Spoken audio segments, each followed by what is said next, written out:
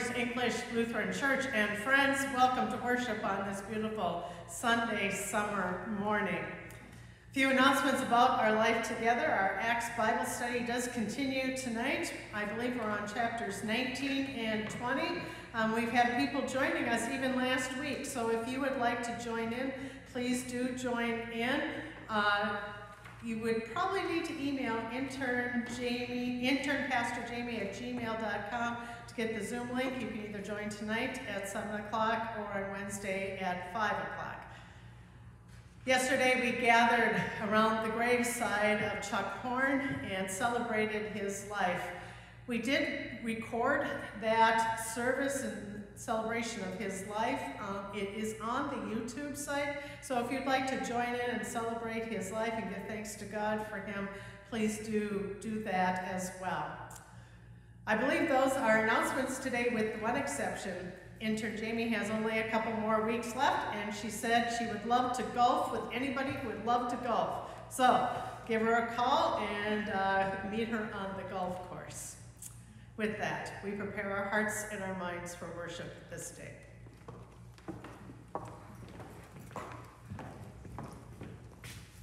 Good morning. We continue with our confession and forgiveness. In the name of the Father, Son, and the Holy Spirit, Amen. God of all mercy and consolation, come to the help of your people, turning us from our sin to live for you alone. Give us the power of your Holy Spirit, that we may confess our sins, receive your forgiveness, and grow into the fullness of Jesus Christ, our Savior and our Lord. Amen. Let us confess our sin in the presence of God and from one another.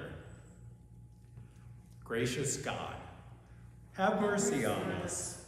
We confess that we have turned from you and given ourselves into the power of sin. We are truly sorry and humbly repent.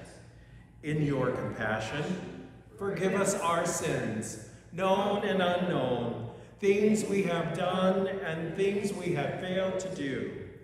Turn us again to you and uphold us by your Spirit, so that we may live and serve you in newness of life. Through Jesus Christ, our Savior and Lord. Amen. In the mercy of Almighty God, Jesus Christ was given for us to die for us, and for his sake, God forgives us all our sins. And as a called and ordained minister of the Church of Christ, and by his authority, I therefore declare you the entire forgiveness of all your sins in the name of the Father, Son, and the Holy Spirit. Amen. Now may the grace of our Lord Jesus Christ and the love of God and the communion of the Holy Spirit be with you all.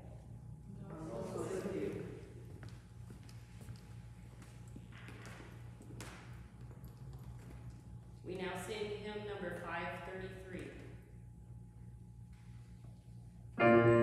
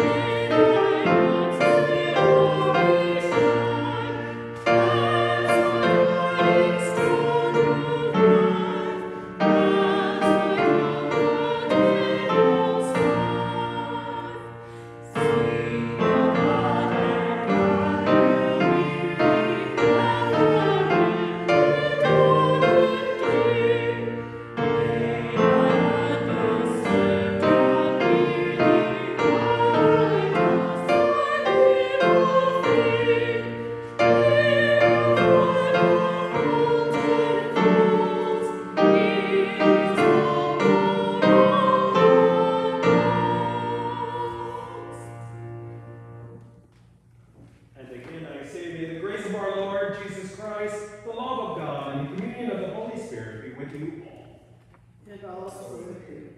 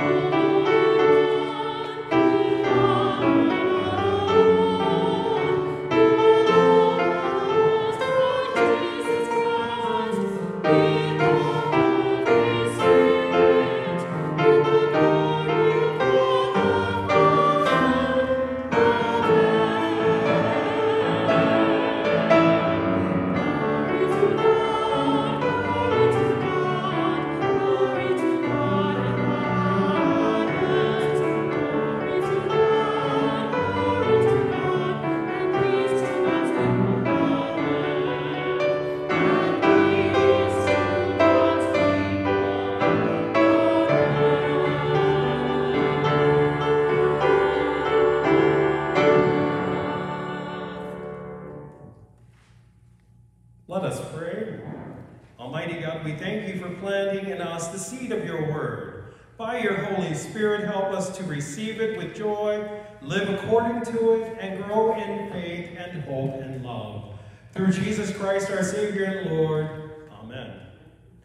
Our reading from Isaiah. For as the rain and snow come down from heaven, and do not return until they have watered the earth, making it bring forth and sprout, giving seed to the sower and bread to the eater, so shall my word be that goes out from my mouth, and it shall not return to me empty, but it shall accomplish that which I purpose, and succeed in the thing which I sent it. For you shall go out with joy, and be led back in peace. The mountains and the hills before you shall burst into song, and all the trees of the field shall clap their hands. Instead, the thorn shall come to the cypress. Instead, the briar shall come to the myrtle. And it shall be to the Lord for a memorial, for an everlasting sign. They shall not be cut off. Here ends the first reading. Our second reading is from Romans. There is therefore now no condemnation for those who are in Christ Jesus. For the law of the Spirit of life in Christ Jesus has set you free from the law of sin and death. For God has done what the law, weakened by the flesh, could not do, by sending his own Son in likeness and sinful flesh to deal with sin. He condemned sin to the flesh so that the just requirement of the law might be fulfilled in us, who walk not according to the flesh, but according to the Spirit. For those living according to the flesh set their minds on the things of the flesh. But those who live according to the Spirit set their minds on things of the Spirit. To set the mind on the flesh is death, but to set the mind on the Spirit is life and peace. And for this reason, the mind has set on the flesh is hostile to God. It does not submit to God's law. Indeed, it cannot. And those who are in the flesh cannot please God. But you are in flesh.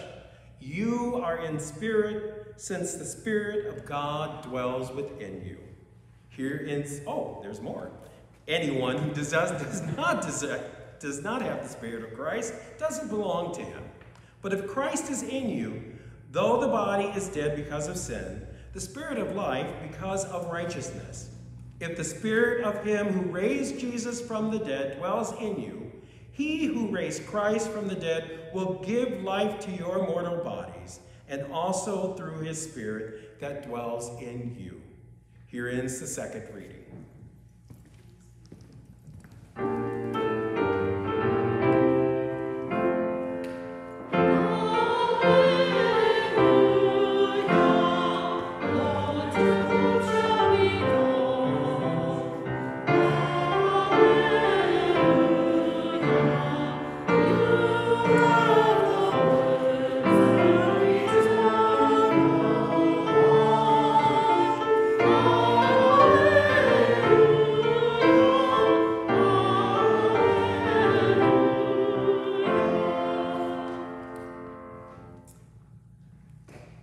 Our gospel for today comes from Matthew, the 13th chapter. That same day, Jesus went out of the house and sat beside the sea. Such great crowds gathered around him that he got into a boat and sat there, while the whole crowd stood on the beach. And he told them many things in parables, saying, "Listen, a sower went out to sow. And as he sowed, some seeds fell on the path, and the birds came and ate them up. Other seeds fell on rocky ground where they did not have much soil, and they sprang up quickly, since they had no depth of soil. But when the sun rose, they were scorched. Since they had no root, they withered away. Other seeds fell among thorns, and thorns grew up and choked them. Other seeds fell on good soil and brought forth grain, some 100-fold, some 60, some 30. Let anyone with ears listen. Hear then the parable of the sower. When anyone hears the word of the kingdom and does not understand it, the evil one comes and snatches away what is sown in the heart. That is what was sown on the path. As for what was sown on rocky ground, this is the one who hears the word and immediately receives it with joy. Yet such a person has no root, but endures only for a while. And when trouble or persecution arises on account of the word, that person immediately falls away. As for what was sown among the thorns, this is the one who hears the word, but the cares of the world and the lure of wealth choke the world, and it yields nothing. But as for that what was sown on good soil, this is the one who hears the word and understands it, who indeed bears fruit and yields, in one case 100-fold, in another 60, and in another 30. This is the word of our Lord. Let us pray. We plow the fields and scatter the good seed on the land, but it is fed and watered by God's almighty hand, who sends the snow in winter and the warmth to swell the grain, the breezes and the sunshine in soft, refreshing rain. You, O God, are the maker of all things near and far. You paint the wayside flower, you light the evening star. winds and waves obey you. By you the birds are fed. Much more to us, your children, you give our daily bread. So we thank you, our Creator, for all things bright and good. The seed time and the harvest, our life, our health, our food. No gifts have we to offer for all your love imparts, but what you most would treasure, our humble, thankful hearts.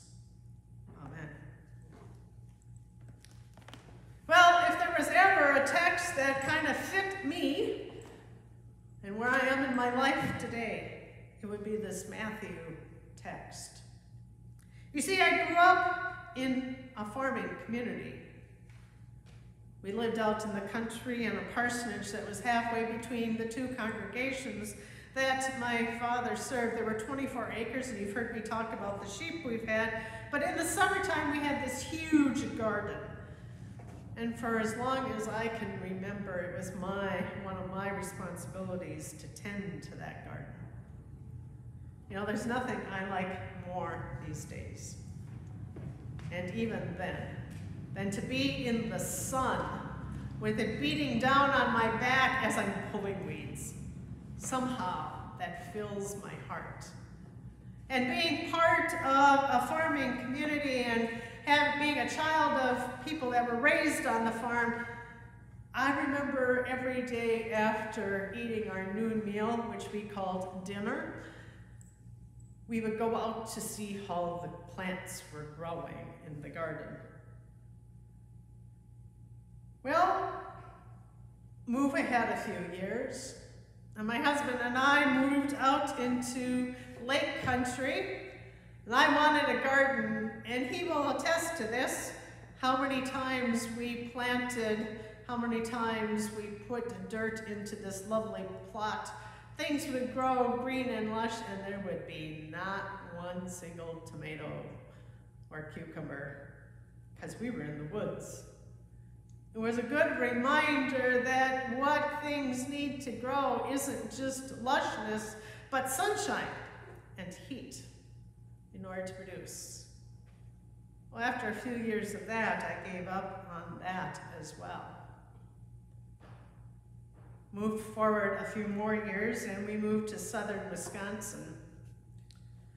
It's a long story how our backyard developed, and you don't need to know the details of that, but today, half of our backyard is garden, raised gardens.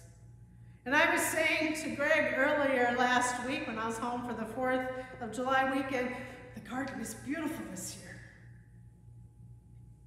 It's amazing. We've had baby tomatoes already. I'm on the second planting of radishes. We had our first cucumber last week. It just fills my heart with joy to be raising this garden.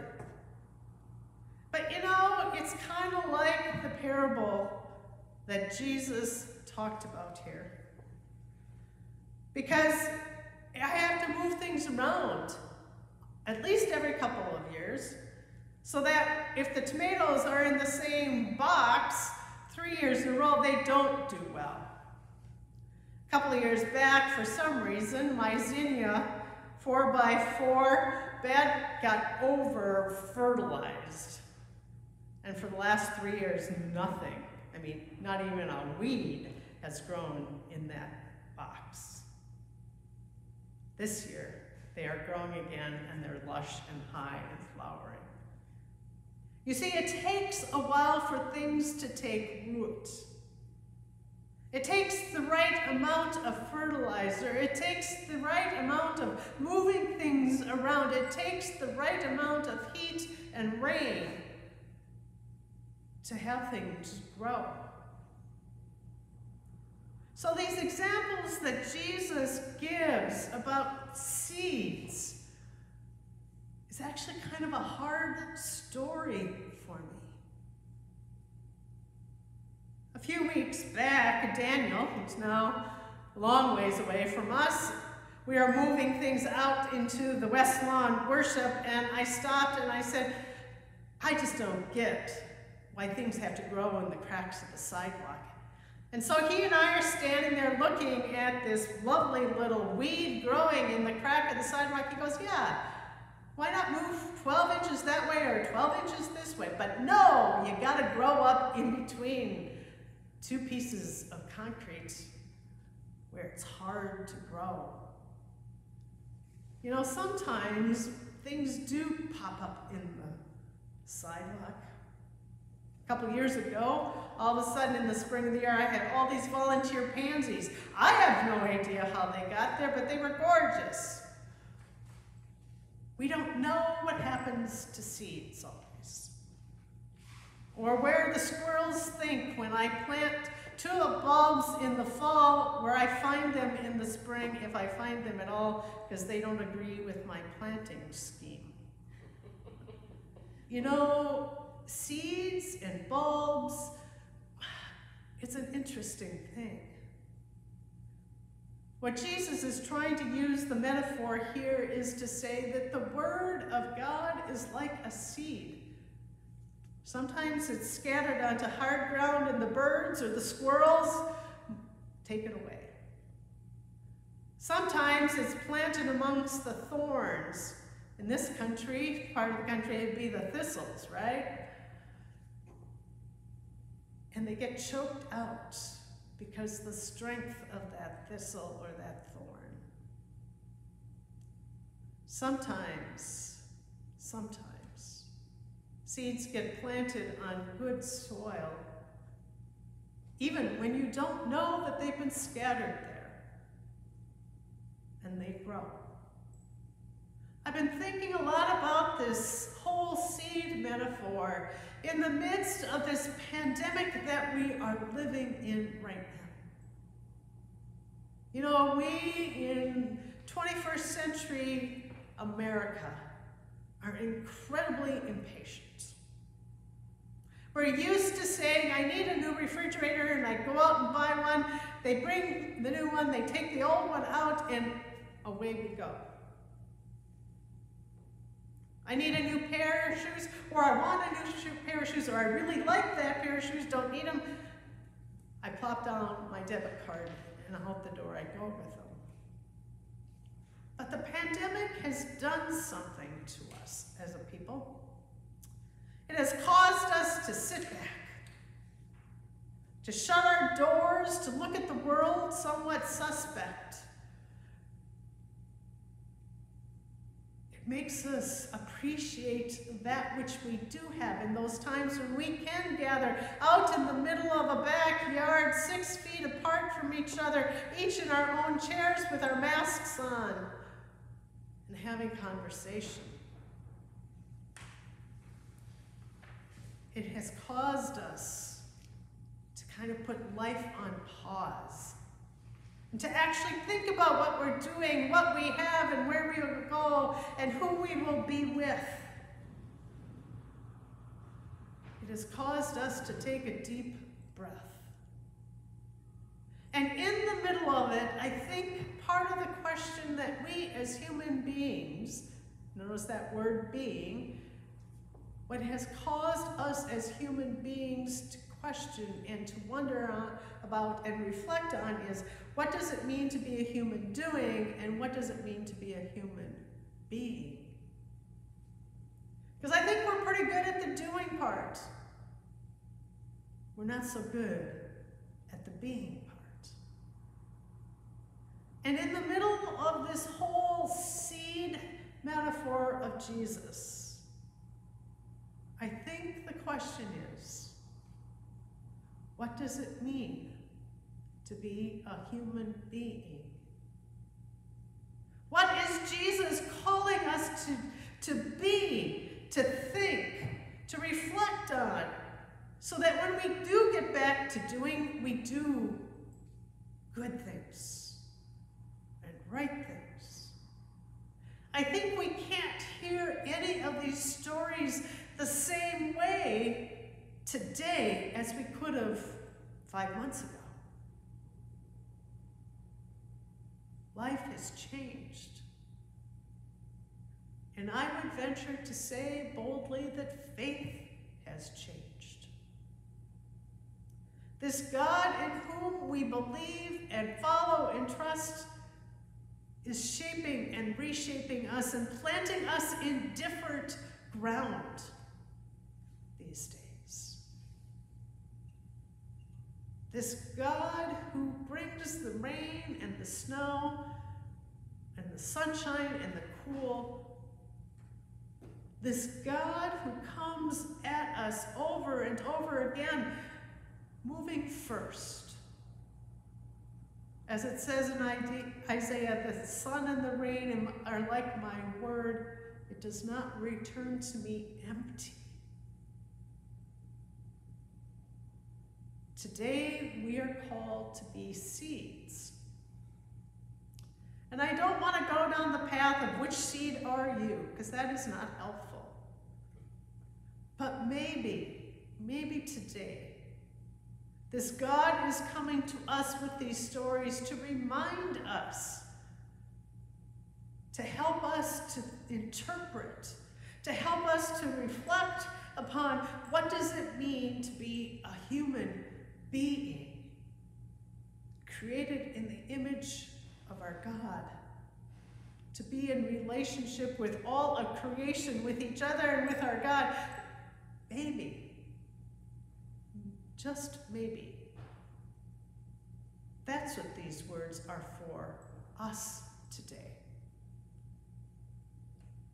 To remind us that our God calls us to be first and then to do.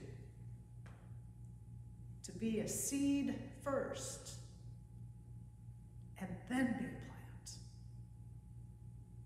Maybe, just maybe, that's what those words mean for us this day. Amen.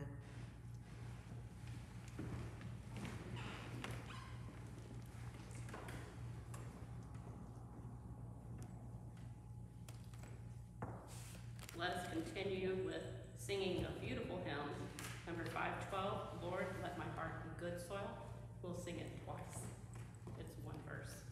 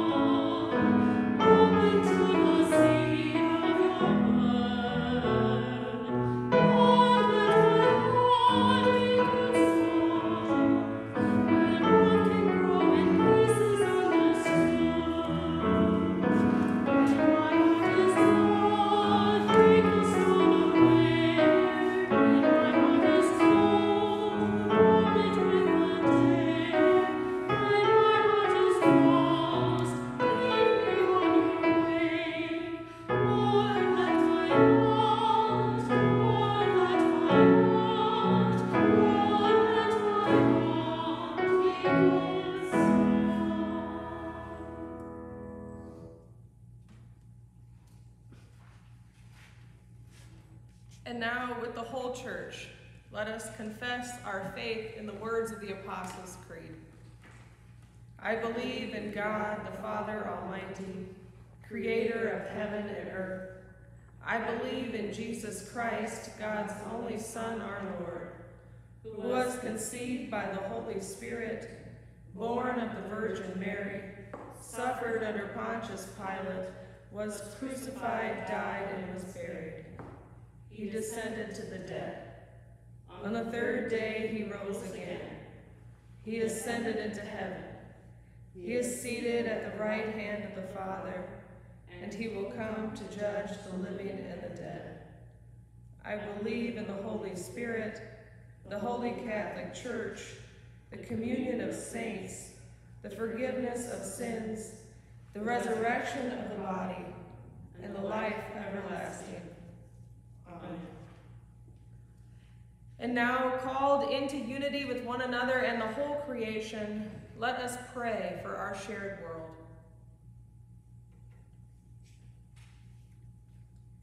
Gracious God, your word has been sown in many ways and many places. Today we pray for missionaries, for New Start congregations, for congregations in redevelopment, those in the call process, and congregations discerning new ways to be church together. Inspire us by their witness to the faith that we share. Hear us, O God. Your mercy is great. Creating God, the mountains and hills burst forth into song, and the trees and fields clap their hands in praise. We pray for the birds and animals who make their home in the trees, and for land stripped bare by deforestation. Empower us to sustainably use what you have given. Hear us, O God.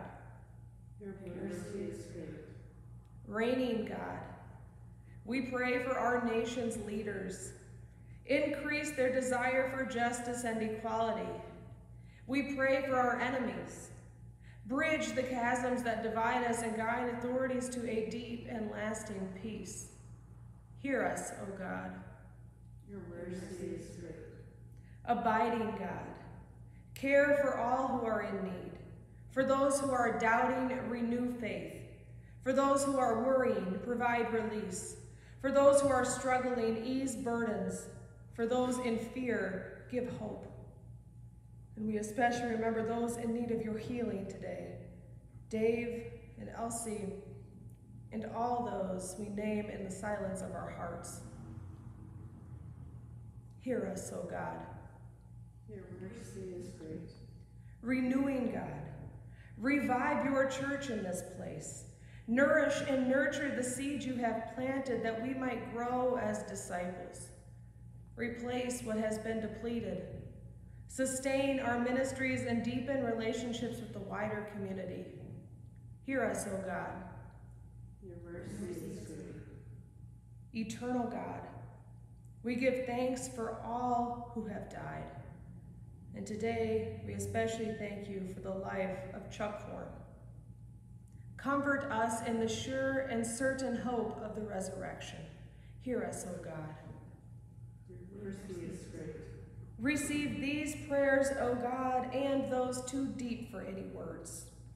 Through Jesus Christ, our Savior and Lord. Amen.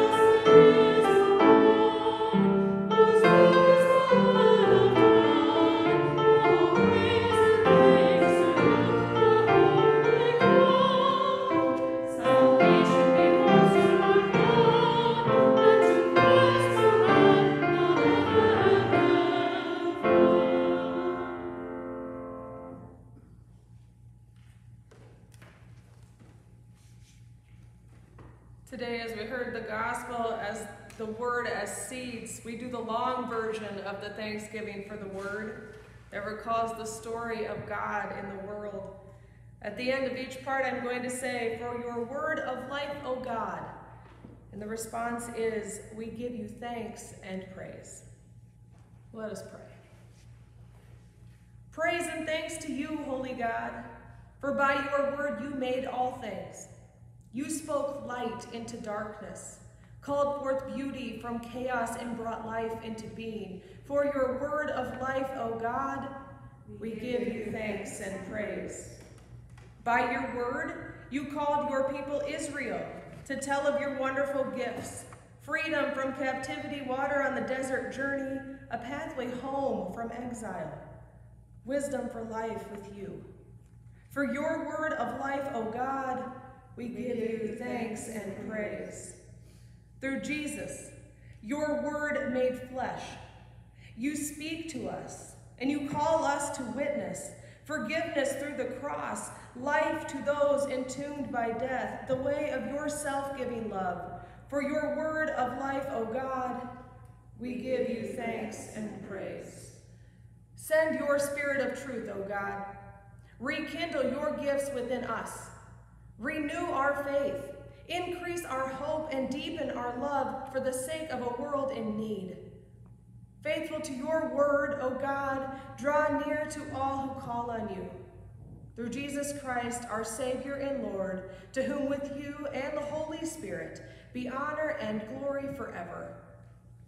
Amen.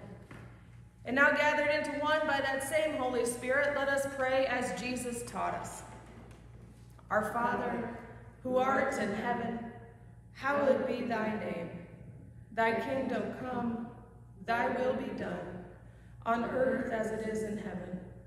Give us this day our daily bread, and forgive us our trespasses as we forgive those who trespass against us. And lead us not into temptation, but deliver us from evil. For thine is the kingdom, and the power, and the glory, forever and ever. Amen. And now may Almighty God, Father, Son, and Holy Spirit bless you now and forever. Amen. We will conclude with Almighty God, your word is cast, hymn number 516.